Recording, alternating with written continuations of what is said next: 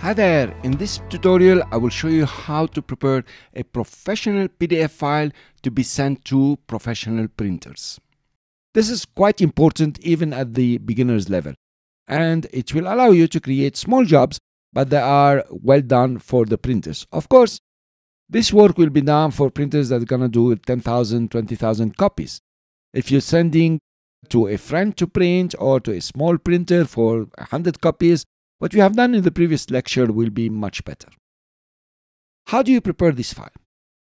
Professional printers will print on a big sheet. This is an A4. He's not going to put an A4 in his printer. He's going to put maybe an A1 or an A0 or a roll, in fact, and print several copies of your document, aligned next to each other.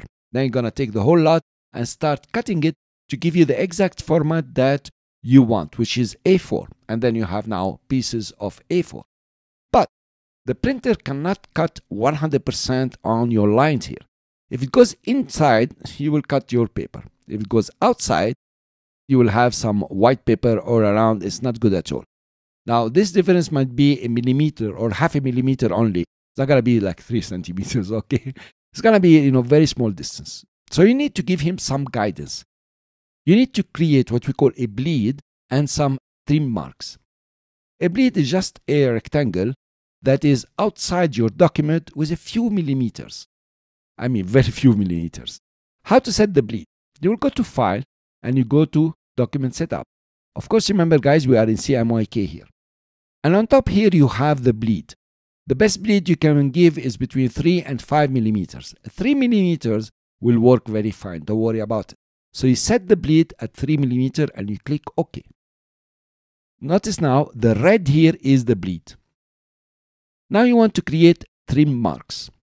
The way to create trim marks is to select an object and then you create the trim marks according to this object.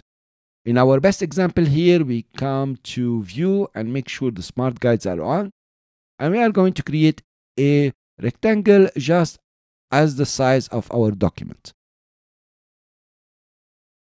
Here we are going to set it at white, make sure it has no stroke, and of course that's not what we want to print, we want to send it to back. So you have this rectangle, this object in the exact size of your document. Now you select this object, the rectangle, you go to Object and you say Create Trim Marks. In your document here, it has created these trim marks. Let me zoom in, I'll show you. So actually these trim marks exist in your document. You can see them over here. This is trim marks. I'm going to select all. Notice. And actually the printer is going to cut on this black line here and this black line. But unfortunately, if it makes a mistake, you're going to have some white paper here.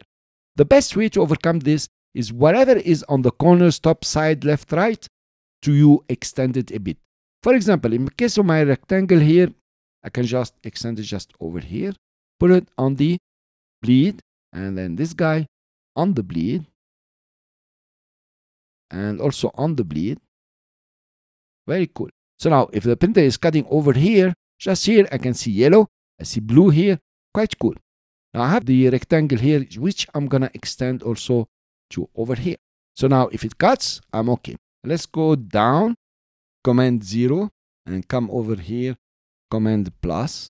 I'm gonna extend this guy just over here, and this guy over here, and of course the other one here.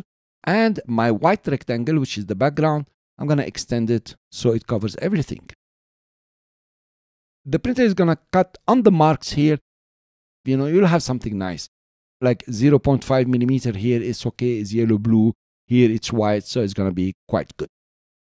Now you have done the job. You have set your file professionally to be sent to a professional printer. Don't do this job if sending to a friend. This is really pro. Now you need to print a PDF. That's the best thing to send to printers. And you're going to do some settings in the PDF. Let's go ahead. File, Save As.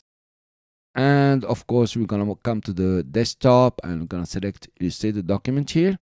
And instead of Adobe Illustrator, Adobe PDF, same. And we are going to click Save.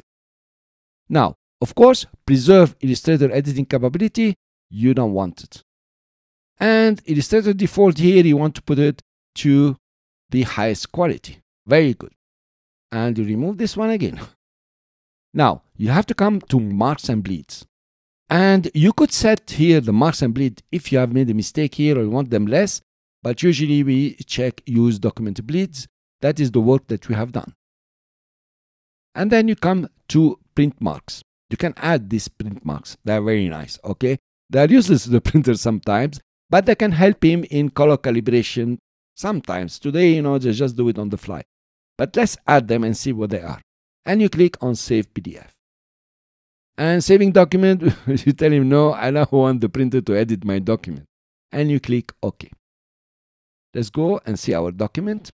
So you notice send to print over here is 112 kilobyte. Not bad at all. Let's open the document. And you notice the document is perfect. Really perfect. You notice the 3 marks. And whatever the printer will make an error, I still have my corners. Here there are colors for color calibration if needs be. I don't use them anymore. And here you have the grayscale if needs be. And you notice it has some other marks here that will help your printer to print.